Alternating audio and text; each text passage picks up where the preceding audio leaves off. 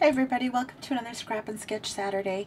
Today I wanted to share with you some cards that I made using a sketch from MFT, my favorite things, and it's sketch 116. I've actually had this in my on my desk on my to make list since late March. That's when I printed it, and I think that's when it came out. So I really wanted to make sure to use it. So I used this sketch. I used, these are all Thinking of You cards. So I used this stamp set from Inka Dinka Doo, which is called Greetings. I used this stamp set called Tender Tags from Close to My Heart. I just used a sentiment from that. The Say It in Style stamp set that you've seen me use a mazillion times. And then this Stamp Abilities Greeting Words stamp set. Okay, and then I used bling from my ugly bag of bling and I'm still trying to go through that. And then I used some die cuts from my die cut dish. I used some butterflies, some scallop circles, and some flowers from here. And then I did use some ribbon from my scraps of ribbon and trims. Okay, and then I used Recollection white card bases. Okay, so let me show you the cards. My first one is this one here. Oops. Trying to make you too dizzy. So, just a little. Okay, so I made this card using some craft cardstock from my scraps, and I layered these two papers, which are the back side of each other, and these I know are from Stampin' Up. I don't know what collection it's from, but it's really cute, and this is all I had left.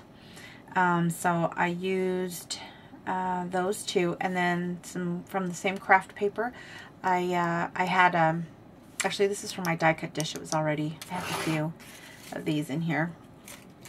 So I used that, and I embossed Thinking of You on there in white, and it looked really plain to me. So I took a scallops, or I'm sorry, just a regular circle die cut from my die cut dish there, and I just laid that on the scallop circle and then traced it with my white gel pen.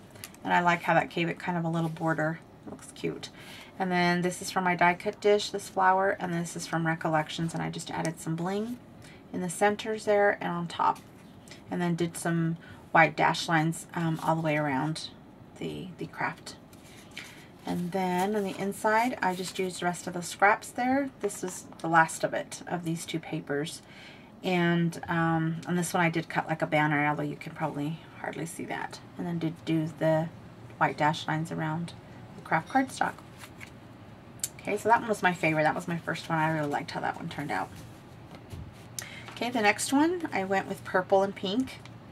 And this paper I've had in my stash forever. So this purple, this lavender that's the base there is textured, as is this hot pink paper. And again, I cut this into a banner, and then the scalloped oval and the heart and the butterfly are from my little die cut dish. And I added a rhinestone in there and stamped the Thinking of You in watermelon ink from Close to My Heart.